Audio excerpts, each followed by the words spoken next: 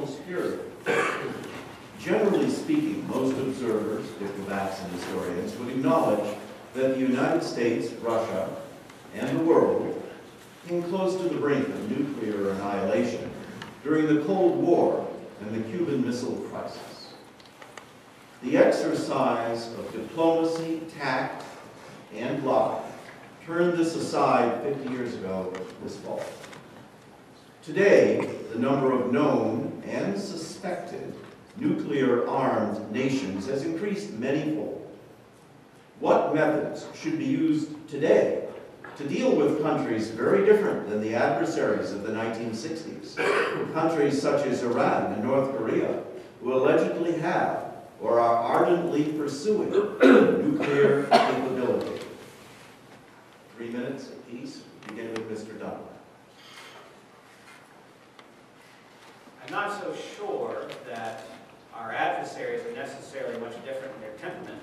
They're all sworn to undermine or destroy American society. It doesn't really matter where they come from geographically or philosophically. And I think that where we were 50 years ago is not so different from where we are today. I think the methodologies have to change a little bit. I think we have to be a bit more creative with our diplomatic efforts, because it's probably not as credible to treat directly with a country like North Korea today as it was to treat directly with the Soviet Union just 50 years ago. We did have a direct diplomatic relationship with the Soviet Union in the worst of times.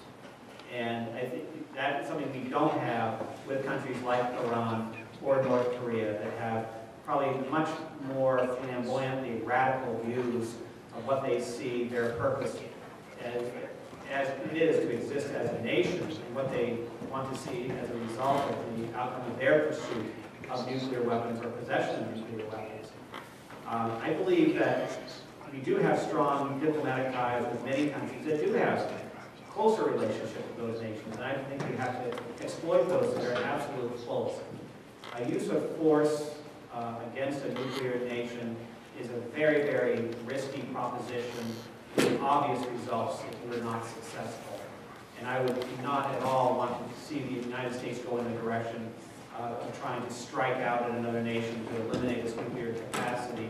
That was the theory that led many of us to go through exercises as school children of running down to the basement or hiding under your desk or other fruitless things that would only, if at all, delay the inevitable event of a nuclear attack.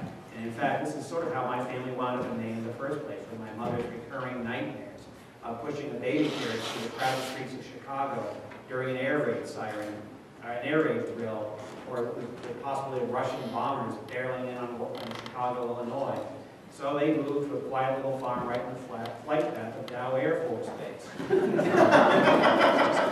The reality is that with nuclear weapons, there is nowhere to hide, and I think our diplomatic efforts have to be focused on the best senses of our adversaries and their allies, that there is no tomorrow if we pull that trigger today. And that's where we have to focus our efforts, and that's what I would insist on as the United States Senate. Thank you, Mr. Dunlap. Now in rotation, Ms. Dill, 3 minutes on the national security question. Thank you very much. When I was a freshman at the University of Vermont, the second semester of my freshman year, I was a member of the non-nuclear suite at the Living and Learning Center.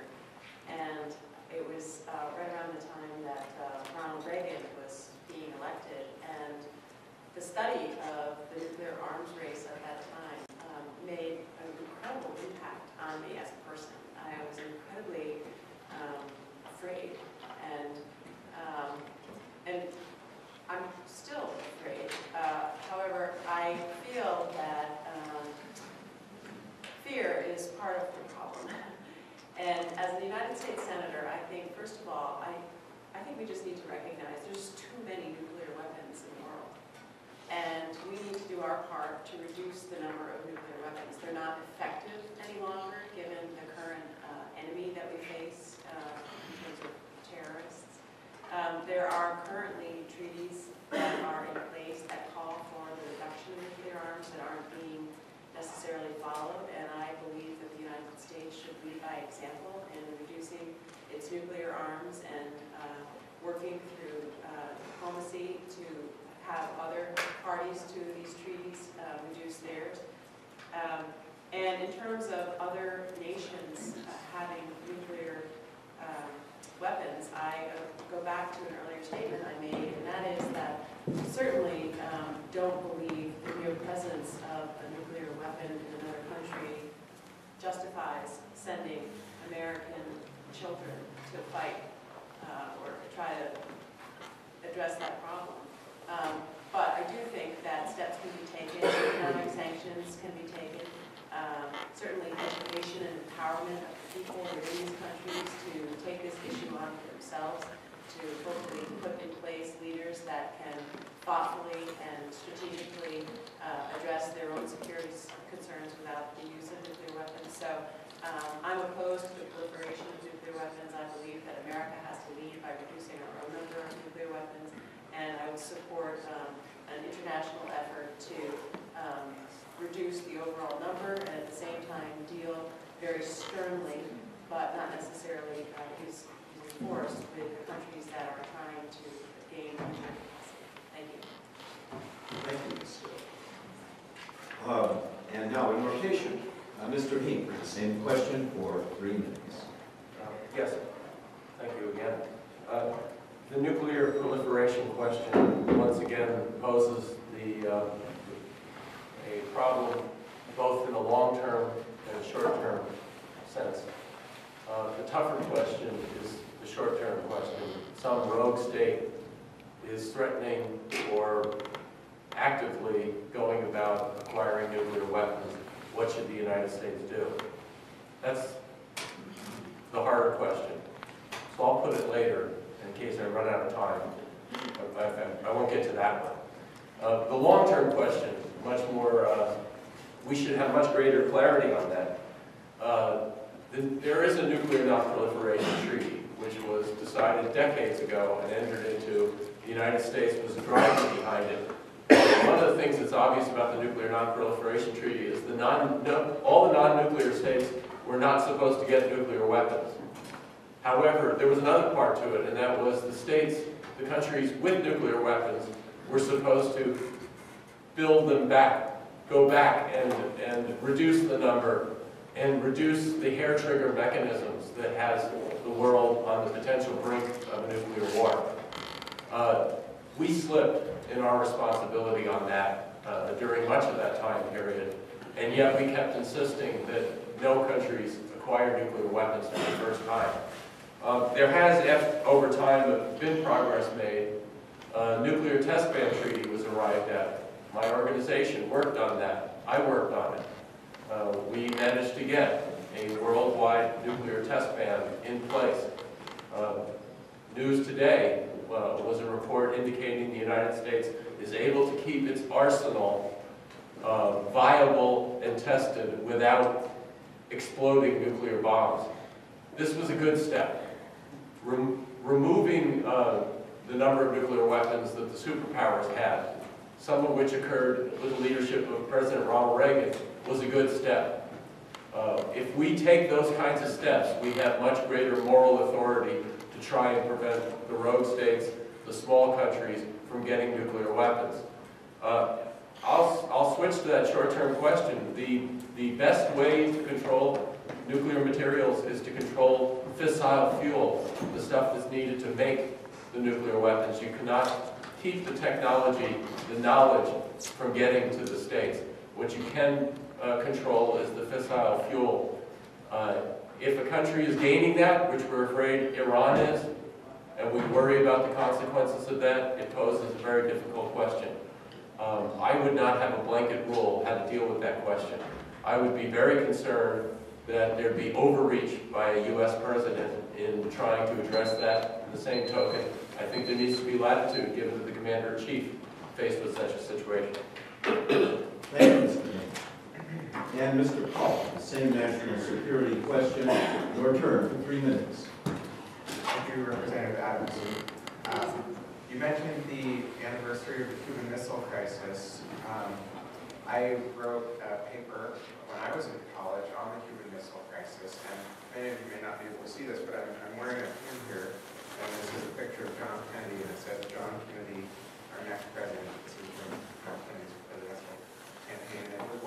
writing that paper that I learned about Senator Robert Kennedy's critical role in averting nuclear Armageddon by counseling his brother against the counsel of pretty much his entire cabinet to take first strike against the Soviet Union.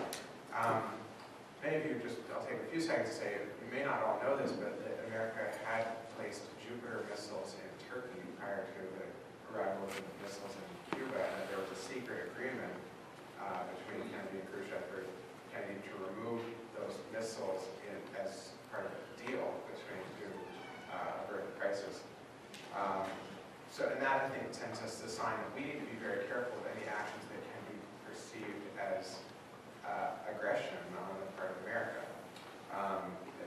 But in any case, I also, in the same class, wrote a paper on the nuclear arms race. And I read a book called The Fate of the Earth by Jon Hinck, and I highly recommend it to all of you.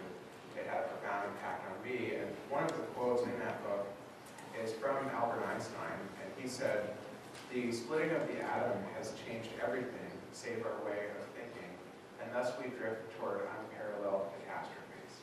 And what this says to me is that now that we have this technology that gives us the capability to end the world as we know it, we need to evolve as a human society beyond warfare as a means of settling disputes.